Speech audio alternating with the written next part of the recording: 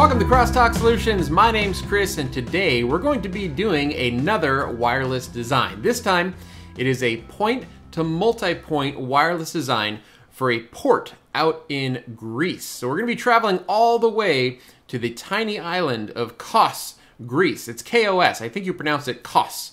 At any rate, let's take a look at what we've got going on. So Kos Port over in Greece. I've never been to Greece. I've always wanted to go to Greece, so I am living vicariously through this wireless design to get myself over to Greece. I received an email from a gentleman named, oh boy, should I even attempt that last name? Yeah, I'll attempt it. Demetrius Chatzidimitrius. Demetrius Chatzidimitrius.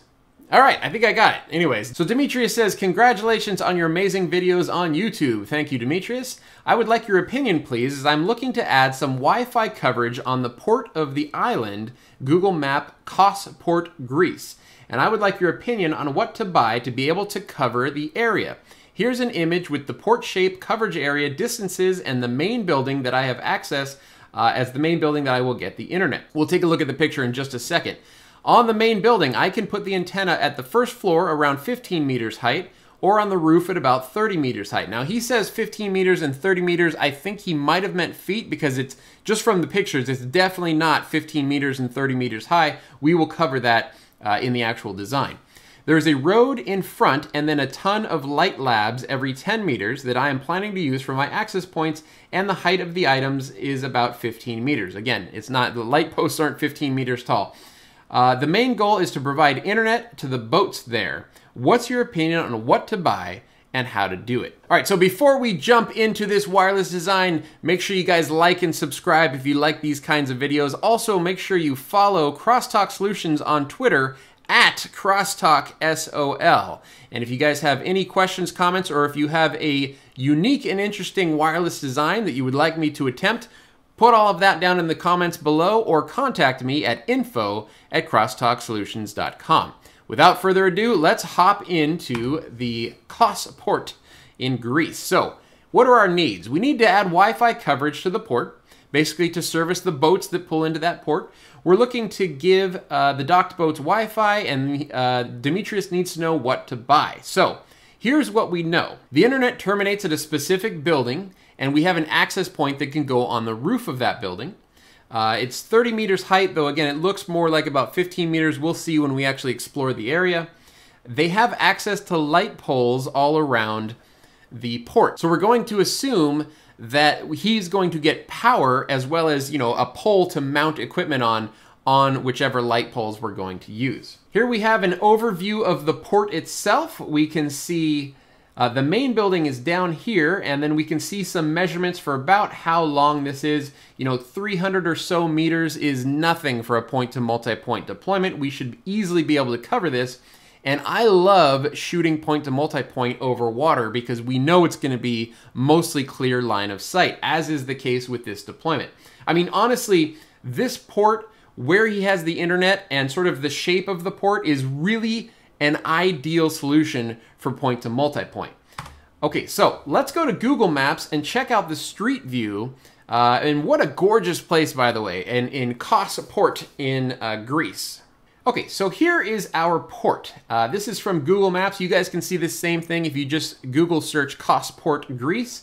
And if we zoom in down here, this right here by the Sitar cocktail bar is where the main building is. This is where he has internet. So let's go ahead and look at the street view. So we're gonna drop our little guy right down there, and here we go. So let's take a quick look around. First of all, what a gorgeous place this is. Look at these ships pulled into the port. Here we can see the light posts that he's talking about, and he says that these light posts are every 10 meters. It certainly looks that way, and they're probably about 20 feet tall, which is about 6 meters. So let's see. Here's the building where he has internet.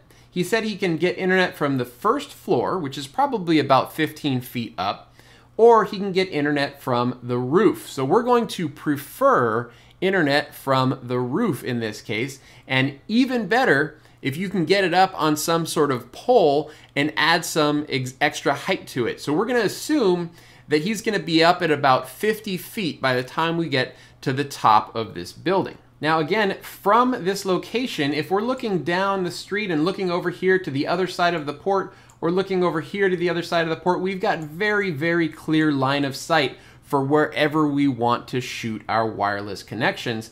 And then, again, these poles are also ideal because you can have a receiving antenna for the point to multipoint. You can also have, an access point for your clients to get connectivity. Okay, so let's back out of here for a second. And now let's look at this whole setup in AirLink. So we are now at link.ui.com. And here's what we've done. So the way that I have set this up is sort of back-to-back point-to-multipoint antennas. Now, the reason that I did back-to-back, I did two 90-degree antennas basically back-to-back where the side of the 90-degree angle, if I zoom way out, you can see where this angle goes right here. But basically the side of the angle for both of these is going right down the center of the mouth of the port. Okay, so there's one, and then here's the second one. You can see the angle on the second one. So the second one's blasting out that way. In reality, you can probably, or you probably would want to actually overlap them just a little bit. Okay, but just for ease of this document, for a quick design, this is not something he's hiring me for, right? So we're not going to get super detailed into the fine details of the deployment. We're just going to do a nice, good overview. And so for the purposes of our overview, two 90-degree sectors pointing out, basically sharing this area to make 180 degrees of coverage is what we're going to go with. Now, why wouldn't you want to do one access point with 120 degrees coverage? Well, because 120 degrees from this point is basically just going to skirt both sides of the port here. And on the outer edges of a sector antenna is where you have the weakest signal. Okay, so we don't want to put a 120 in there, even though technically it looks like it would cover at 120 degrees. We want to make sure that we have the strongest signal, and in order to do that, we're going to use two 90-degree sectors sort of back-to-back, or not really back-to-back, but side-to-side. So we've got some 90-degree sectors. It's absolutely going to cover everything down here, and at each station side, and we'll get into the full network infrastructure in just a moment, but at each station side, so here's one here, we're basically going to have a NanoBeam AC Gen 2. Okay, so we've got the access point is a Rocket 5 AC Prism Gen 2, and I'm using, again, the AM5G20-90 sector antenna. And on the station side, we've got NanoBeams. So NanoBeam 5 AC Gen 2, I'm using a 40 megahertz channel width, and it estimates that, something with super clear line of sight is going to get about 300 megabits. Now, in reality, I would actually expect something like 150 to 200 megabits, but that's going to be more than sufficient for this deployment, right? So each of these antennas, and by the way, I don't know what speed his internet is, each of these antennas can do, even if it was doing 100 to 150 megabits for each antenna, that's plenty to cover, to give Wi-Fi basically to the boats that are sitting in the port, and maybe to, people walking around the port, things like that. So we're going to spread them out. We've got one here. This is Northwest 1, so I named my antennas point to multipoint northwest and point to multipoint northeast. So on point to multipoint northwest, we've got 1, 2, 3, 4, and then optionally, I have a fifth one way back here. Though, admittedly, if we look at the Google Maps, like if I drop my little guy over here for Street View, oh, come on. God, look at that boat. Holy mackerel. If I drop my guy back here, there's not really a great place to put an antenna. Like the light posts stop around this corner here. But, maybe you could get it on this post, or maybe you could get one up on top of, this tower right here. It looks like that's some sort of radio station or something like that. So you could probably figure out a place to get another access point over here. So I added it anyways, even though we're not exactly sure if he's going to be using that one. Okay, looking at our northeast point to multipoint, we have one right in front of where the access points are. Then we have another one a little bit further down, northeast 2, northeast 3, and then if we zoom out, we've got northeast 4 way over here. Now you might be saying, Chris, what about this stretch right in here? Well, unfortunately, there's just no good place to put your station side antennas in this entire stretch. And we'll look at the coverage map for the access points in just a moment, but look at this. Let's go back to our Google Maps. This is some sort of ruins or something. Like, this is super cool. Whatever's on this island, you can drop the guy in here. Oh, come here. There we go. And here we can see that this is like some sort of, you know, old fort or something, some sort of old building. Very, very cool. Let's go back out and drop our guy where we can actually see the street. I think there's a good view right here. Yeah. So, okay, so look at the outside of this wall, right? You obviously, this is an ancient structure. You're not going to be putting access points and station side antennas on that structure. Whoa, where did this guy go?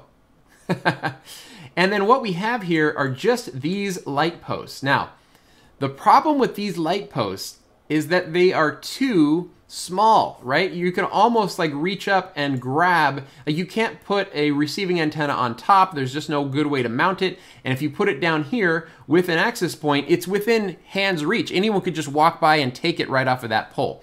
So you can't use any of the poles in this area. So, God, look at that yacht. Holy mackerel. So all we don't have anything along this entire stretch where we can put any of the antennas. And honestly, it might not be that bad. So let's go ahead and back out for a second. And that's basically this whole stretch right here, because the last basically power pole that we have the ability to use is right around this area right here. So if you look at our link planner, we can see that I do have one right there. That's the Northeast 3 station antenna.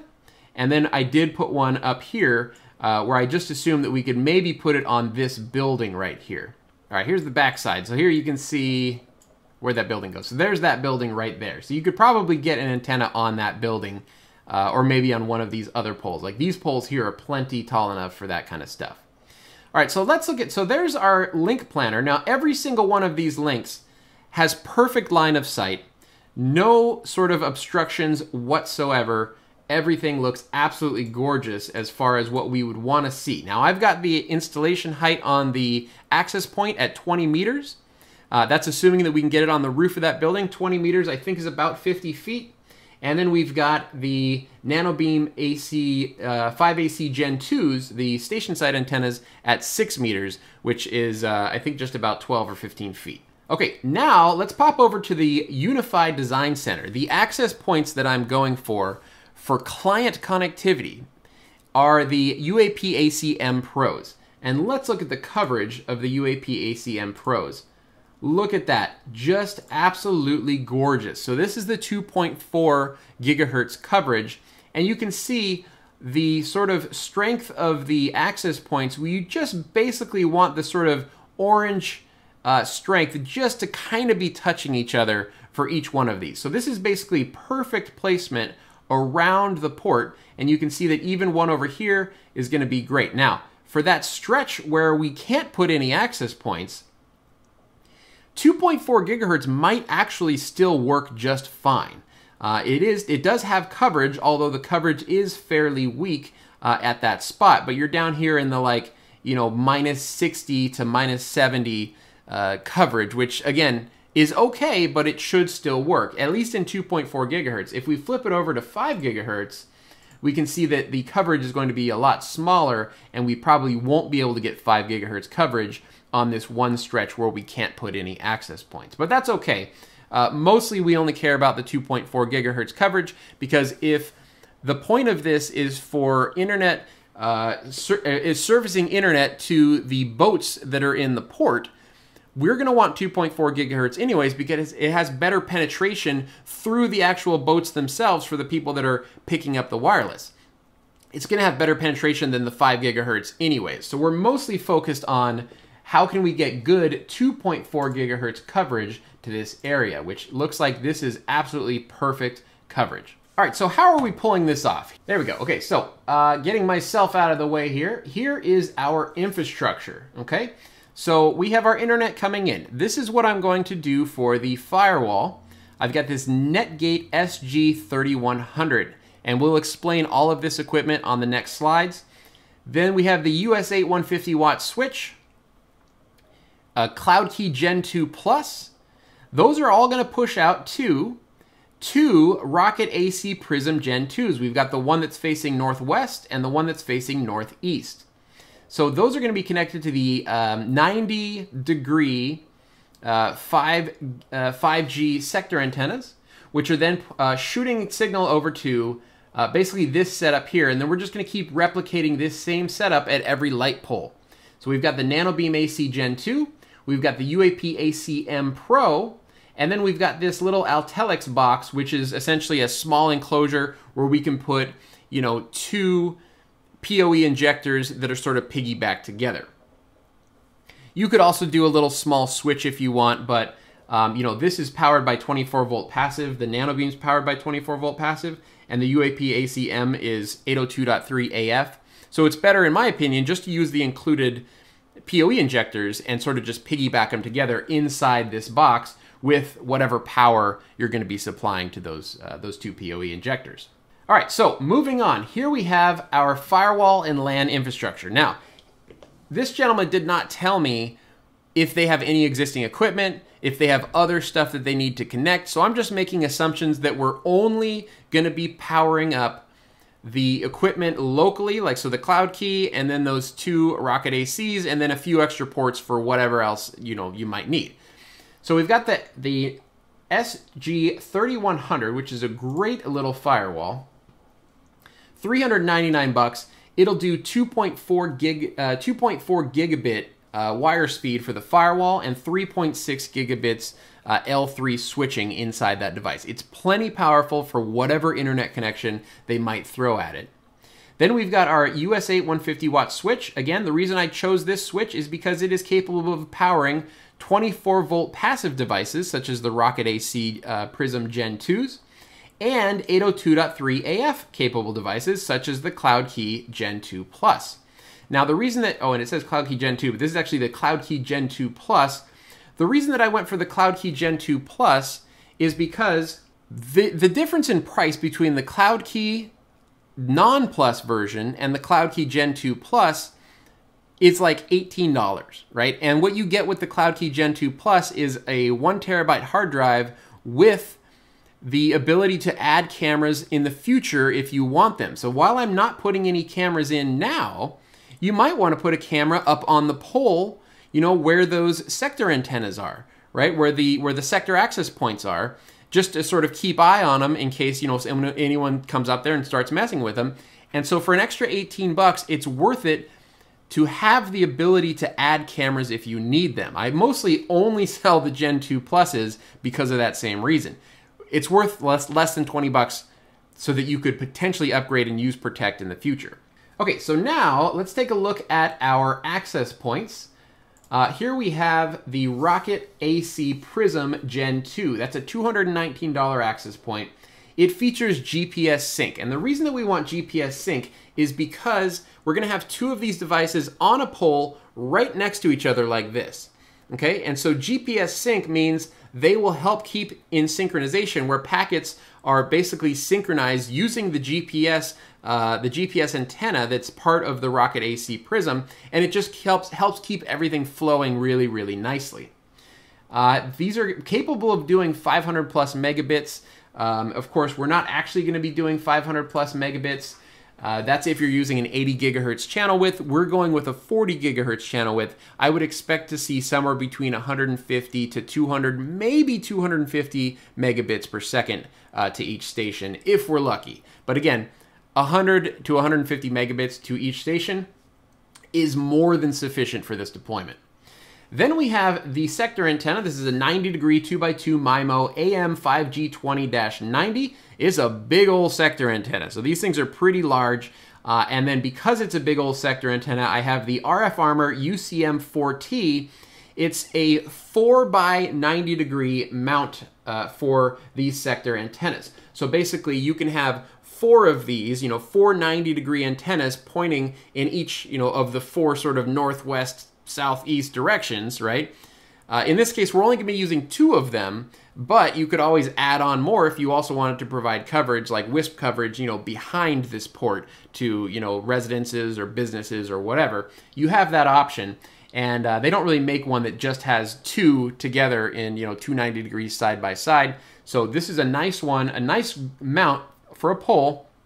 Again, RF Armor UCM4T, it works really, really well. Let me get back to that picture. So again, this is a really nice mount here because you can just put each sector, you know, one here, and they will be sort of perfectly aligned 90 degrees and 90 degrees to make a full 180 degrees coverage. Here's an optional add-on that I am throwing in. So since we're using the RF Armor mount, we are also going to be doing this RF Armor USK 9025X for $100. This is basically an aluminum shield for the sector antennas that makes sure that they don't bleed any RF behind or to the sides, and it's going to help reduce interference between the two sector antennas that we have side by side. In addition to reducing interference, it protects the sector antennas from some of the elements. I mean, this is a port. I assume that they probably get their fair amount of, you know, inclement weather and stuff. So this will protect not only the sector antennas themselves, but it completely encases the rocket prism in a like marine grade aluminum casing where it's completely sealed up inside of there, so that you don't have to worry about, you know, water, rain hitting the access point itself or the connectors on the access point. And additionally, they make this UGAH 234 for $10. It's an additional piece that the GPS antenna from the rocket prism fits into that also attaches to this same RF Armor case. All right, so for each station side, we are going for this small Altelex NEMA enclosure. It's 14 inches by 11 inches by 5 inches. It's about $50. Interior space is basically a foot by 8 inches by 4 inches. So plenty of space for like power, and then 2 PoE injectors, right? That's all we're going to be putting in here, and then of course some wiring and whatnot. Then the station side antenna is going to be the NanoBeam AC Gen 2 at $89, and then the Unify Mesh Pro access points, which if you buy them in the 5-pack, so they need 9 of them total. But we're going to buy 10 of them because buying 2 5-packs of the Unify Mesh Pro access points is cheaper than buying 10 individual UAPAC-M Pro units, right? It's actually cheaper by a little bit, by like $20 or something. So it's nice to just get 2 5-packs. That way you always have a spare Unify Mesh Pro access point for even a little bit cheaper than if you just bought 9 separate units. And finally, let's take a look at our pricing. Here we can see the Netgate SG3100 at $399. We got the Unify switch at about $200. CloudKey Gen 2 Plus at $190. 2 of the Rocket AC prisms at $438. 90-degree sector antenna, $376. We've got all the RF element stuff for about just close to $400. We have 9 of those NEMA enclosures for $450. We've got 9 of the NanoBeam AC Gen 2s for just about $800, and then we've got the 2 5-packs of Unify Mesh Pro access points for a grand total of $4,956 for this particular Unify deployment. Well, not just Unify, but Unify, AirMax, RF Elements, Netgate deployment, right? So this is a really, really nice setup. I think it's going to work perfectly fine. Let's take another quick look at it here. Yeah, we love this. And if you want me to come out to Kos, Greece to install this, as soon as us Americans are allowed to leave the country again, please have me out to do this. I would love to come out here. Holy moly, look at this place. It just looks gorgeous. And then let's take a look at the design center again. Beautiful. So that's going to provide you, Demetrius, with all of the coverage that you need for Kos Port, Greece. All right, that's going to do it for this wireless design. What did I do wrong? Do you guys have anything else that you would have done differently? Put that down in the comments below. I'd love to hear about it. If you guys enjoyed this video, make sure you give me a thumbs up. And if you'd like to see more videos like this, please click subscribe. My name's Chris with Crosstalk Solutions, and thank you so much for watching.